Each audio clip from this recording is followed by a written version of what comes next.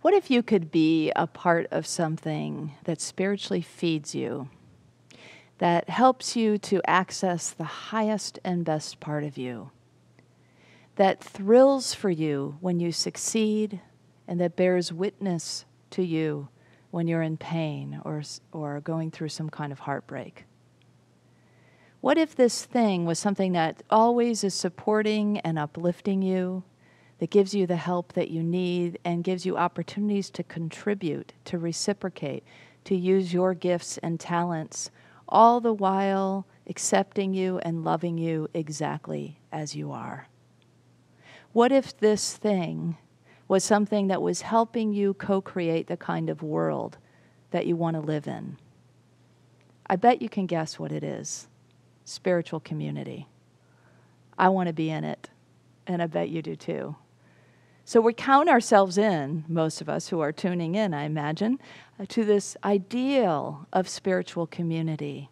And we at Unity of Walnut Creek really hold the possibility for what that can be, for all the things I mentioned, and so much more. So this is a picture of us at our 70th anniversary. And so you get a sense of who we are if you're new to Unity of Walnut Creek, and maybe even a little sense of the vibrancy of who we are on this beautiful summer day, celebrating 70 years just a couple years ago. And so I just want to honor and give thanks for this community, also personally. So it's been now over 3 years that Brenly and I have been here at this community. And just before this, we lived in Santa Ynez, California, on a 6,000-acre property that was owned by the University of California. And it was a reserve specifically for studying nature. And there were only 3 human beings, including the 2 of us, that lived on all this land, and a whole lot of wildlife. So it was exciting to be there, and it was satisfying in some ways. But man, was I longing for spiritual community. And so that's really what drew me to this place, to this wonderful, inclusive, and loving community, and I am so grateful to be a part of it. And I know so many of you are too, because I hear what you say about being a part of spiritual community and what this particular community has meant to you. So, Unity co-founder Charles Fillmore really aptly named our movement. In a meditation he received the word unity as they were beginning to gather people together in the early stages, invite people to join together in consciousness at a certain time and pray together. They were starting to put out publications, and he just one day in meditation said, "This is it. This is the name of our movement. Spirit has given it to me. It's unity." And it's so aptly named because it's about union with Spirit, and it's about connection and union with one another. Of course, it's embedded in the word community, common unity. That's basically the sense of what it's about.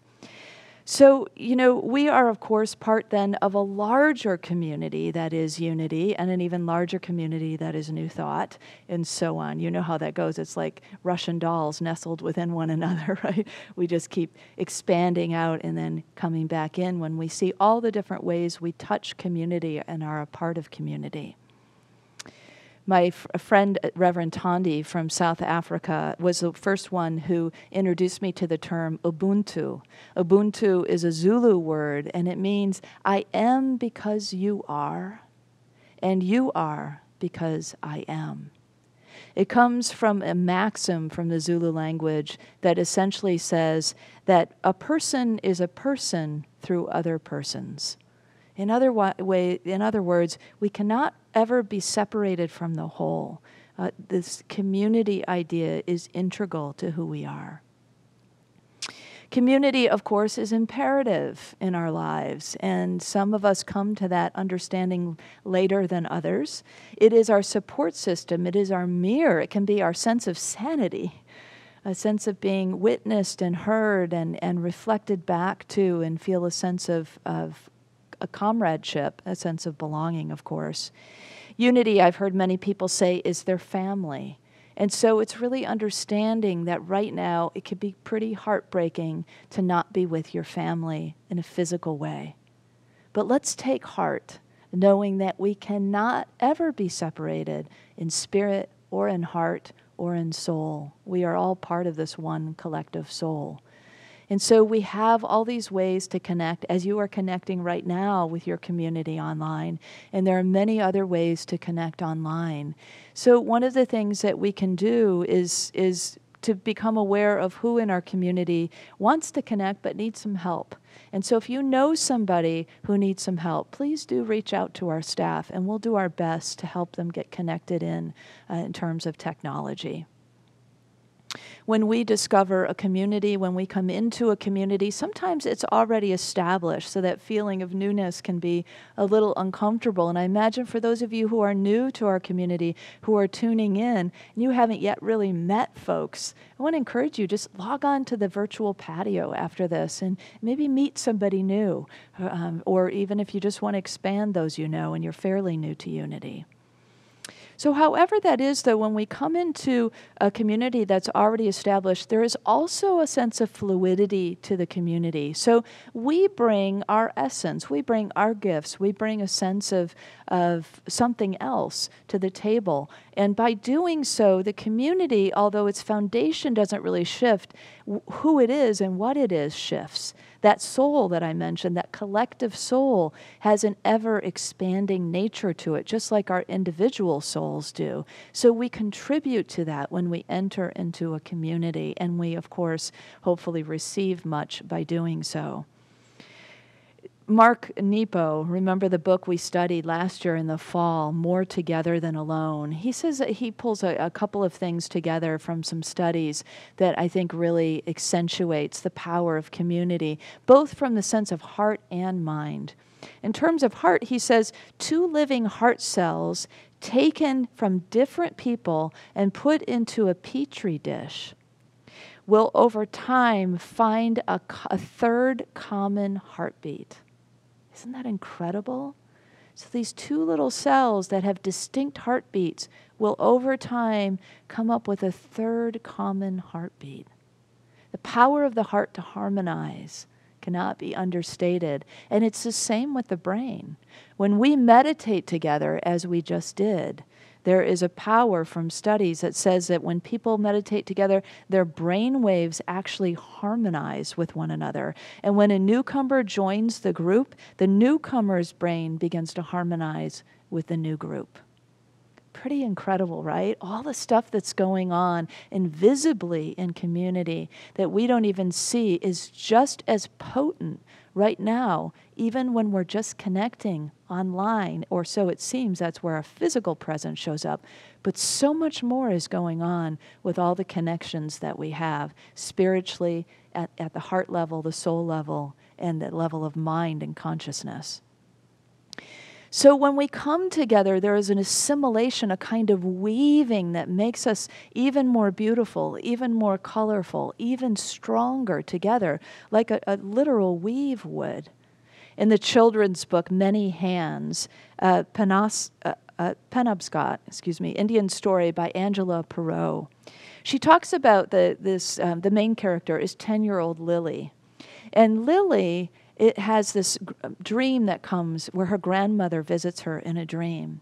And she gets inspired after that dream to weave a beautiful basket, to really master the art of basket weaving. And so she works on this basket, and she weaves this really beautiful basket, and she can't wait to take it to the village and show it off. And when she brings it to the village, nobody shows any that they're really impressed with her work, with what she's created. They say, many hands create the basket, and then they just go back to their work. And Lily's like, oh my gosh, well, fine, but didn't my hands create this basket? Why am I not getting any credit for this? And she keeps taking it to different people and gets the same response. So what is the moral of this lesson, of course, is the power of community. That even though there may be an individual contribution, there are many individual contributions.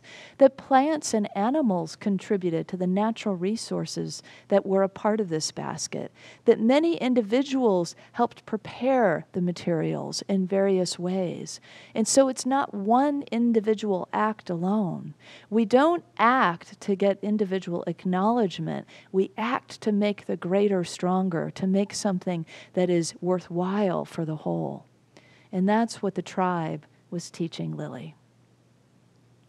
A lot of us haven't quite learned that lesson yet, right? Because we live in a culture, a Western European patriarchal culture, that really values individuality. And while there are many benefits to individuality that we continue to see the gifts of that, it's also a big part of our demise. It's a big part of what's contributing to our problems, is this idea that the individual is somehow more important than the community. And it couldn't be further from the truth. And I think we're seeing that in so many ways now, that community, collaboration, teamwork is how we solve our problems. We need everyone at the table. We need all the diversity that life has to offer us. So it is through that idea that, and we can hold out hope and offer hope to even the most radical loner will benefit as they move toward community and have the courage to move toward community, because for a radical loner, that might take some courage. There are tribes in West Africa. Sebonfu Sume talks about this idea that it is actually in community that the people are completely themselves, because the community allows them and honors their own individuality. So it's not a loss of identity, but an actual lifting up of those individual identities, but as taken as a whole.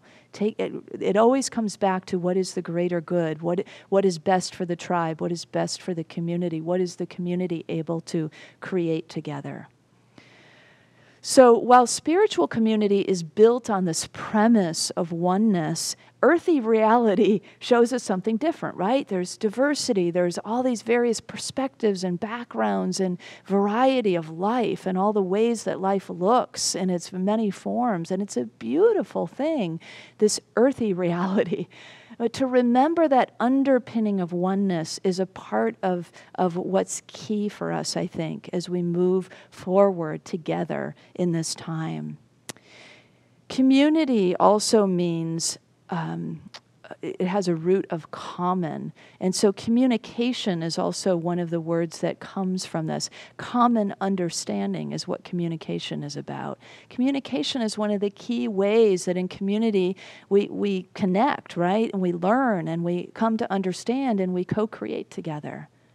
In Wagner, South Dakota, they've been in a process of this. There's two distinct communities there. There's a Native American population and a white population. And those two populations have lived in a really segregated way for a long time.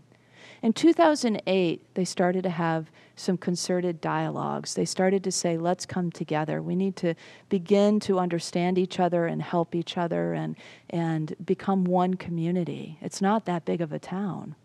And so they did come together, and it was by coming together and communicating that sense of, with the idea of common understanding, to come to a common understanding, that they were able to co-create some things that really make the community more effective in serving all of its citizens. Here's just a few of the things that came out of those initial dialogues. They started a community garden. So as a community creating that garden, you can imagine how that brought people together. And it's always such a joy. I mean, I have so much joy when I go to our garden and get a cucumber or some tomatoes and then go make a salad. I mean, Brenley can attest. I just think it's the coolest thing that we can grow our own food. I mean, I guess because I grew up more of a city girl, so it's really wonderful to be able to share in the communion with the earth in that way and with each other in that way. So the power of a community garden is really a beautiful thing. I don't know if you know, we have a garden at the back of Unity. We do have a community garden. We've only had a few people tending to it, but once we're back in person, the children will be able to harvest some of those things and cook and do some other community things we had planned for our summer camp this year. So it's a really beautiful thing. So in Wagner, they had this community garden, but then that led to a farmer's market, and then that led to having food stamps at the farmer's market that could be automated, and you could use them easily, so people that didn't have a lot of means could have fresh food. They also found that that as they cleaned up, that their community needed to be cleaned up. So they established cleanup days. And so side by side, they cleaned up each other's trash. And afterwards, they would have a meal together and enjoy music together. Another area that was a problem was the Native American children feared actually going to school because they didn't feel like they had a sense of belonging there. And since there's been a realization around that, the children have been encouraged to come together, and now they're playing sports together, and they're forging friendships, and those kids are not communicating as much reticence to go to school. And now even the school curriculum is inclusive and having Native American symbolism and ceremonies there. They say the next beacon in their community, the next step, the next action plan is to come together around housing. And so they're bringing that to the city council. Now, is this community perfect? No, they say absolutely not. There's a long way to go to reach their vision. But every day they see a little bit more movement toward this idea of two separate parts of a whole community coming together and the power in that. So all of us can find these places where we have separated and segregated and where there is power in coming together. It's such a privilege in community to be able to bear witness to each other and to have ourselves witnessed in our growth, in our evolution, in the ways that we change over time, and to be supported in that, to be supported when we make mistakes, to make it okay to do that. That's all part of what a healthy community does for each other. And it's always my greatest hope and affirmation that that's what you experience at Unity of Walnut Creek. So in class this week, and Zula gave me permission to share this, Zula, as a person of color, shared how much she appreciated having this white fragility study group and to be a part of it and to be witnessing as people, move through their understanding. I think she's really amazing and patient to be coming into this conversation. But for her, she says that it's taking, she said, to be here is going to cause me to lose a lot of weight. Not just to be there, but to know that we're doing this, that the white folks in our congregation are really trying to learn and educate ourselves. And she said it's like a weight being lifted off of her shoulders, essentially, when she said, I will lose a lot of weight from this process, both in our community and also in the wider community, as more and more are awakening all around our world and our community. Look at what that does. Lightens the load for our brothers and sisters of color. That alone is worth it. That alone is worth your time and attention and energy to get educated and to share with one another. Isn't that a beautiful blessing that we can lift a weight off of our friends in this community that identify as people of color? We help each other in community. We reciprocate. So Zula was also contributing to our understanding in our small group in a way from a lens that none of us could see. And so it's that kind of reciprocation of giving and receiving and helping each other that's so key to community. A bunch of New Thought artists got together and created this beautiful video about helping each other through in these times. Let's listen and watch.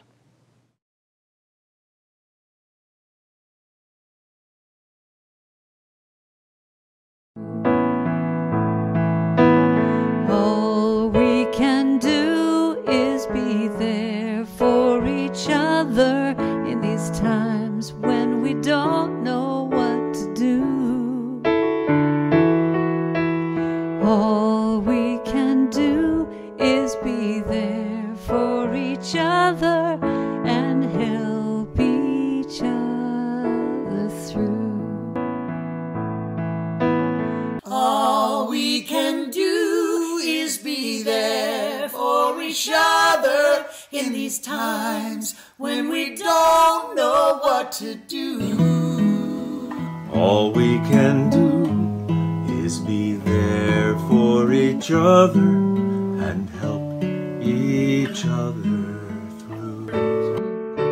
Twists and turns, unexpected by day, moving on. I don't have all the answers, come what may, right or wrong. All we can do is be there for each other in these times when we don't know what to do. And all we can do is take care of each other and help each other through.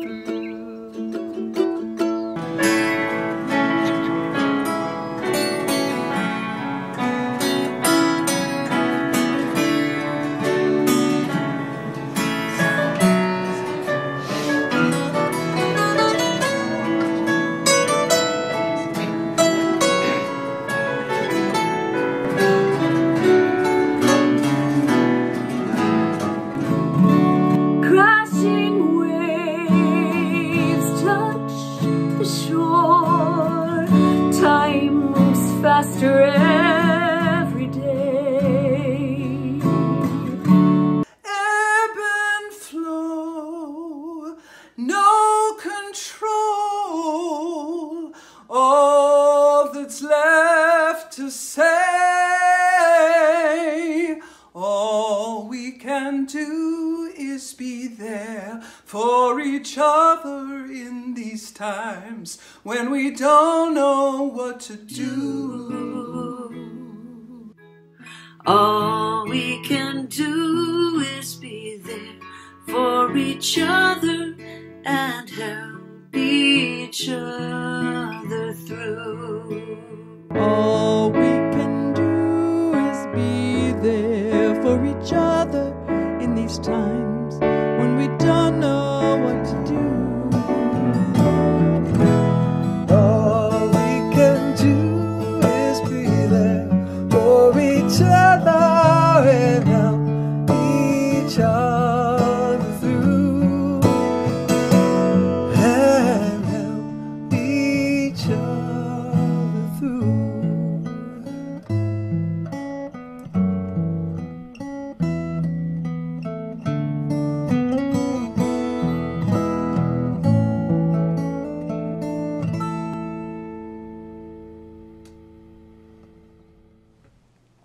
Wow, that was beautiful. It was fun too to just travel around all these different New Thought artists' homes and hear that same message that all we can do is be there for each other, and that's exactly what we are doing as a community. So during these times, during this pandemic, one of the things that we all know to do is to wear a mask, remain 6-foot distance whenever possible. If we are interacting, to be outdoors versus indoors as much as possible. You know, to take these kinds of precautions to take care of one another. I think that's one of the things that's really moving about the whole idea about the mask is that we wear it to protect the other people. And I know some people are getting into skirmishes around it. And, you know, we just bless folks that are having a hard time with that and move on. And we do our part to contribute to the community. That's the best we can do, is to keep our prayer life going, to keep that foundation and to do our part. And so thank you all for doing that. You know, at this time, too, there's some new opportunities. Well, they're not new, but I think they're going to merge as we are, it looks like, going to be home longer and away from one another a little bit longer. So as schools don't come back together, we have families who are working and who also have children at home. And so whether it's in our own little Unity of Walnut Creek community, or the bigger, wider community around us, there may be families that could use some help. That maybe need some adult help with school or some technical help, some equipment help.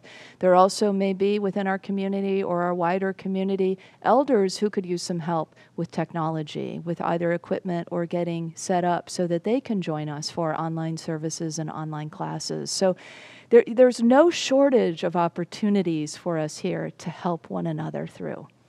And so let's look for them and let's reach out. We are co-creating together, and in these two really significant ways, both through this pandemic that is teaching us about the power of community, and also through this civil rights movement around racial equality that is teaching us about the power of community. So many of us are right now on a journey of understanding, right? A journey of self-education and education together around racial equality.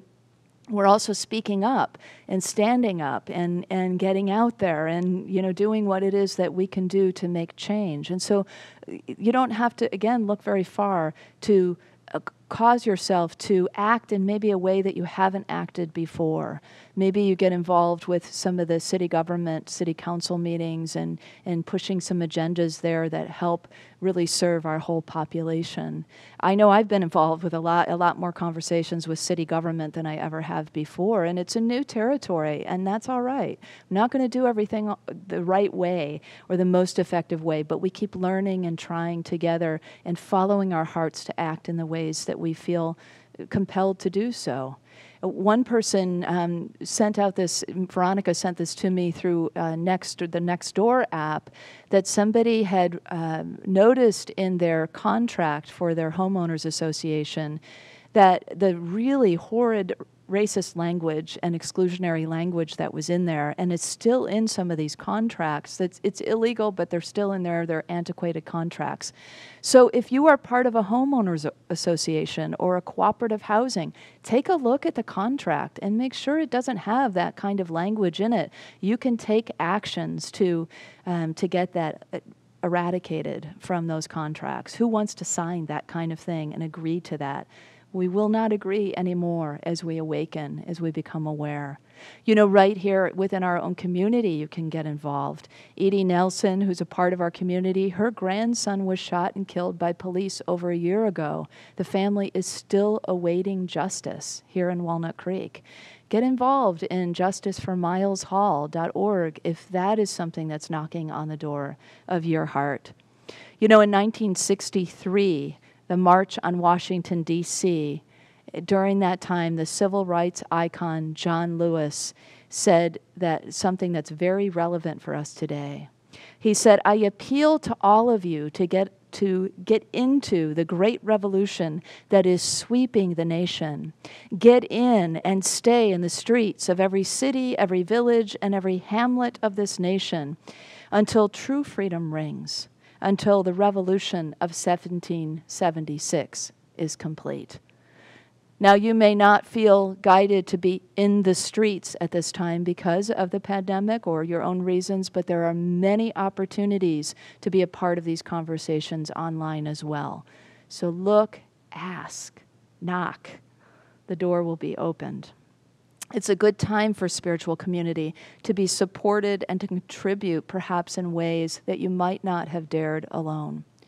So maybe you are looking to deepen your community, or maybe you are looking to find community or to expand within a community your contributions and your engagement and participation. So let's go to that scripture. Ask, and it will be given you. Seek, and you shall find.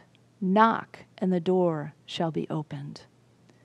And so if we ask, we are asking Spirit, help me to find what it is that I am seeking. Whatever that is that you are seeking, ask for help. Ask for guidance. Ask for what it is that you need to find your way to what will really serve you and allow you to serve at your highest and best. Ask for help within the communities that you're in, and ask, how can I contribute to the community? How can I be in this reciprocal relationship? Seek whatever it is that you're seeking, and ye shall find. That's the promise. So whatever it is that is knocking on the door of your heart as a desire, know that as you engage that, you will find it as a promise in this beautiful scripture. Knock on the door of community. Knock on the door of opportunity. Knock on the door of possibility and potentiality, and the door will be opened, we're told. So take those actions, step in and step up, and it will allow us then to build the kind of world we want, the kind of neighborhood we want, the kind of spiritual community we want. This scripture is a guideline for a living prayer. Ask and seek and knock. Ask and you will be given to you. Seek and you will find yourself. And knock and you yourself will be opened further. So we need each other, right? That's clear, isn't it?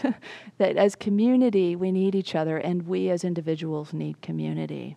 So let's really engage in that. Our world is like, if we think about our world as one human family, as we think about the world as a circle of life that includes all forms of life, if we think of the world as a spiritual community, when we cast it in that sense of wholeness and oneness, it really helps us to propel ourselves forward. So when we think of the world as a circle of life, of all life, then it causes us not to use and abuse nature for our own ends so much.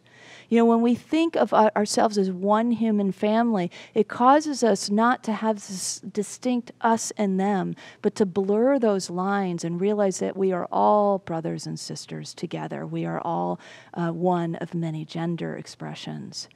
And then when we also think of ourselves as one spiritual community, then we know that spirit, we can rely on spirit, we can rely on the divinity within and without to help us along the way to find the answers that we need, to move ahead, to co-create, to build, to come together as unity and community.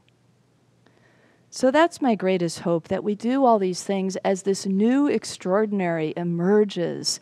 You know, back at the beginning days of this pandemic, we talked about this is some kind of awakening. Something is happening here. There's something stirring here. There's something really important in this pandemic, in this virus that is one of our ancestors, as Chief Philip Scott taught us. And so it's this knowing now, and now as we see the racial issues that have come to the fore for so many, that this time is offering us incredible opportunities to awaken, and we must do it together. There's not really any other way to work effectively. So it's in our ancestral bones, you know, that community is imperative. I think we know that somewhere deep inside of us, we know that. And even if we've been acting alone, we can begin to feel that pull of the importance of our togetherness, the power of our togetherness. I know I am extremely grateful for this community. So thank you all for welcoming me into this community, for allowing me to serve as your minister. It is such a deep blessing. And so let's know the power in our own hearts of how this community and the communities you're a part of touch your heart. How do they inspire you? And what can you give to engage back into the community? Let's know this together. Let's speak it together. Let's affirm it together. And let's move forward this week with a focus on this beauty of community. Together, I engage in the fullness of my spiritual community, and I am blessed. And so it is. Bless you all.